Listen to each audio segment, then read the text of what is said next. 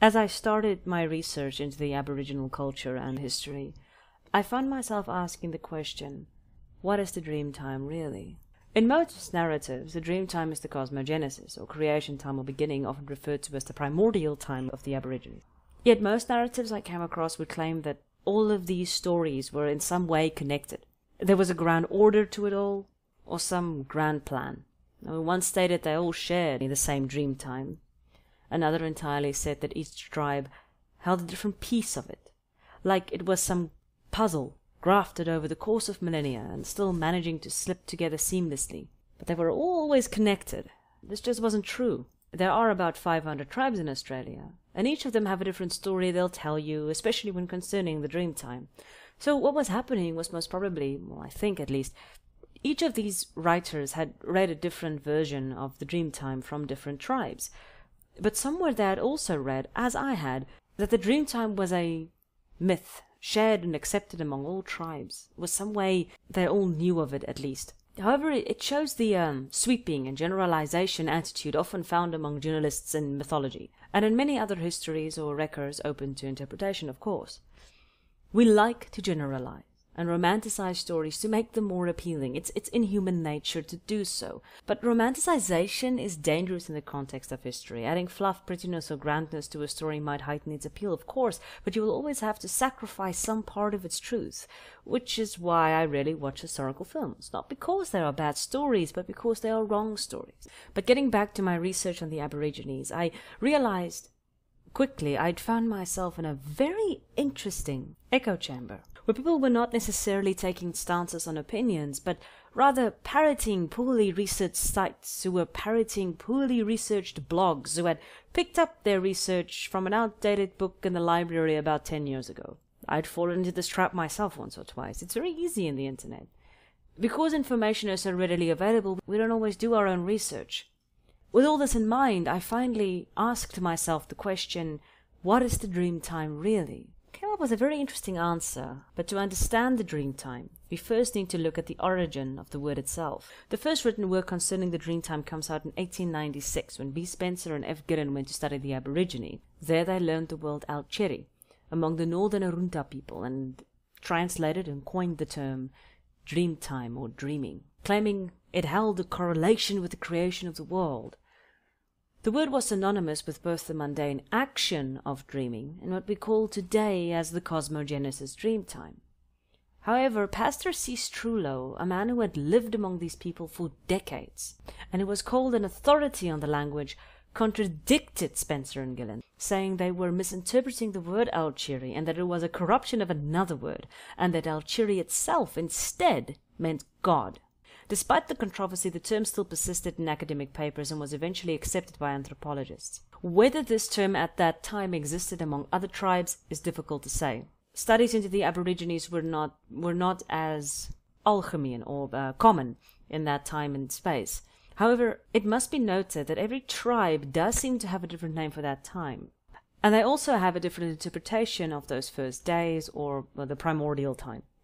They are not universal at all. The Aborigine stories are very unique. They are as varied as snowflakes.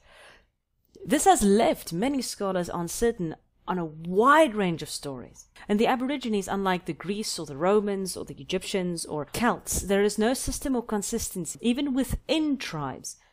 The narrative might contradict one another, and no true order can be found. To give you a sort of glimpse into the complexity of the Dreamtime, I will show you some belief systems held by the Aborigines.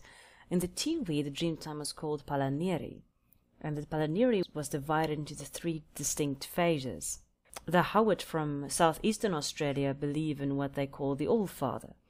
This being went by the name of Bunjul, Munganguana, and many other names that I will not try to butcher. However, not enough is known about them, but it is kind of accepted that the All-Father was the creator of these people.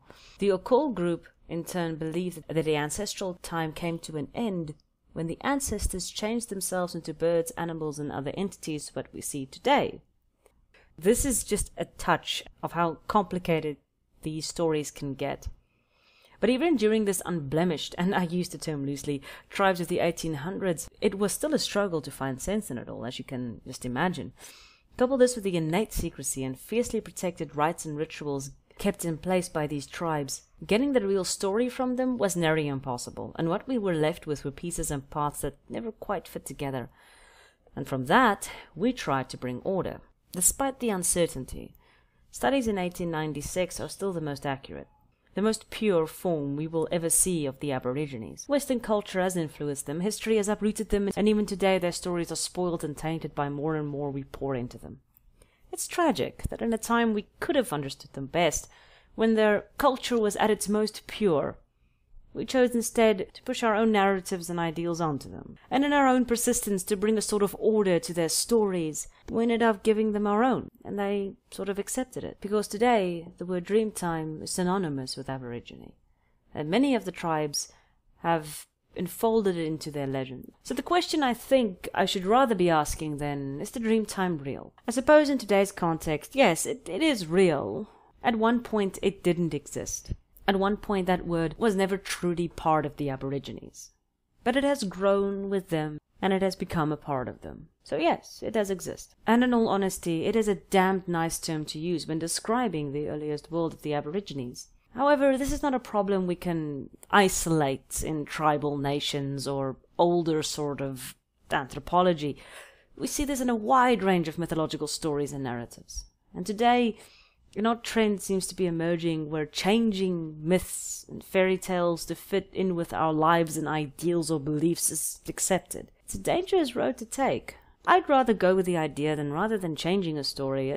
Learn from it before you change it. Understand it before you damn it. There is life and lessons in these stories we can never have back once we reject the original, especially when it comes to oral traditions. They were written in a time long forgotten. Accepted. And it's unfair to the people who lived then to change what they held dear, what they believe and what they remembered as truth. It is unfair to change these stories to fit in with our beliefs and our politics and our lives because they were never ours to change to begin with. Even though today we seem to convince ourselves otherwise. However, this is just my thoughts on the matter. What's yours?